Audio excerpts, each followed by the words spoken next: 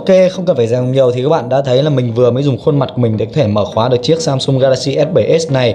Thì đây là một cái tính năng không còn gì xa lạ nữa, bởi vì gần đây những chiếc máy như là S8 hay S8 Plus, Note 8 chúng ta đã có tính năng này rồi. Hay là như những cái chiếc mà chạy những cái phiên bản Android của Google không bị lược bớt những cái tính năng đi thì nó cũng đã có sẵn cái tính năng đó mở khóa bằng khuôn mặt, hay là người ta còn gọi là face lock.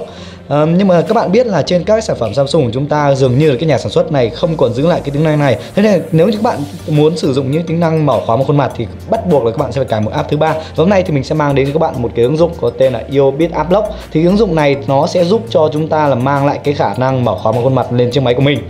Mình đã xóa cái ứng dụng trên máy của mình đi rồi, và bây giờ thì chúng ta sẽ bắt đầu đi vào CH Play để có thể tải được ứng dụng này về. Đầu tiên các bạn sẽ bấm vào cho mình tìm đó là iObit. Đó, các bạn chỉ cần gõ một cái đoạn đầu này ra là nó đã có thể hiện ra cho chúng ta rồi. Thì các bạn sẽ bấm vào install để có thể cài đặt được cái ứng dụng này lên. Nó khá là nhẹ thôi, chỉ có khoảng tầm là 4,7 MB. Đó, các bạn có thể tải bằng 3G cũng được, 4G cũng được, không cần nhất thiết phải wifi. Rồi sau khi tải về thì tất nhiên là chúng ta sẽ phải mở lên. Trước khi chúng ta dùng cái ứng dụng này thì nó sẽ bắt chúng ta là phải cài đặt một cái kiểu mở khóa đó là vẽ mẫu hình. Thì cái kiểu mở khóa này chắc các bạn cũng biết rồi. Thì đầu tiên chúng ta sẽ thiết lập nhá, mình sẽ thiết lập đó là chữ L này, mình thích chữ L lắm. Đó, tiếp tục xác nhận lần 2 thì các bạn sẽ vẽ một cái hình tương tự như lần đầu tiên. Nó bảo mình là sẽ phải đánh giá ứng dụng thì thôi mình để sau đi.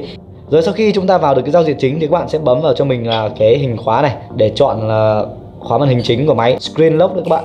Thì tiếp theo chúng ta sẽ thiết lập cho cái mặt của chiếc máy này. Đó, đầu tiên thì chúng ta sẽ bắt đầu bấm vào Start. Rồi nó sẽ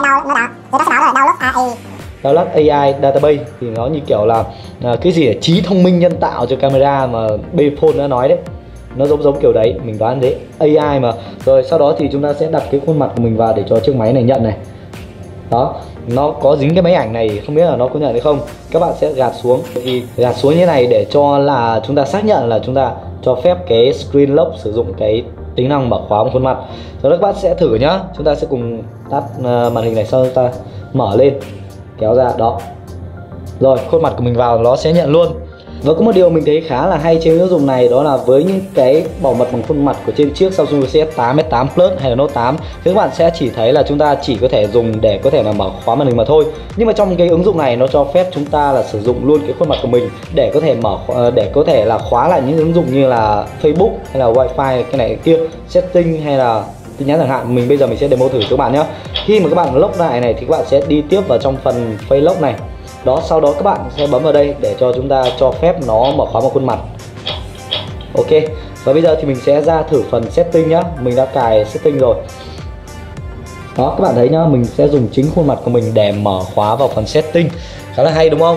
Và các bạn sẽ lo lắng một điều đó là trên những cái bảo mật khuôn mặt này chúng ta sẽ bị mở ra rất là dễ dàng bằng những cái bức ảnh selfie. Thì ở trên ứng dụng này nó sẽ cho chúng ta lấy luôn một cái góc nào đó của khuôn mặt, không phải là cái góc chính, góc thẳng đối diện nhá. Ví dụ như đây thì mình sẽ chọn cho các bạn xem này, các bạn sẽ vào cài đặt của nó, các bạn sẽ thêm một cái vùng khác của khuôn mặt. Ví dụ như là các bạn sẽ lấy cái mặt ngang như này này. Đó, sẽ rất là khó tìm ra những cái bức ảnh mà các bạn chụp ngang mặt như thế này. Hoặc là có những bức ảnh như thế nữa thì cũng là những cái bức ảnh mà các bạn chụp khá xa hay chụp rất là tự nhiên, chứ không chủ định như thế thì chiếc máy chúng ta sẽ rất khó là để nhận ra những khuôn mặt như thế, những cái vùng khuôn mặt như thế. Bây giờ thì mình sẽ mở khóa thử cho các bạn xem. Nếu như mà để thẳng như thế này nữa thì nó sẽ không nhận, nhưng mà khi mà mình nghiêng máy này, đó các bạn thấy chưa, lập tức là chiếc máy chúng ta sẽ nhận.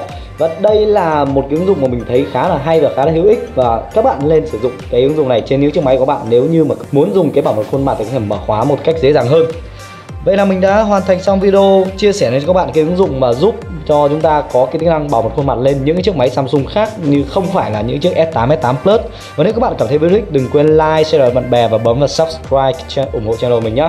Xin chào và hẹn gặp lại các bạn trong các video lần sau.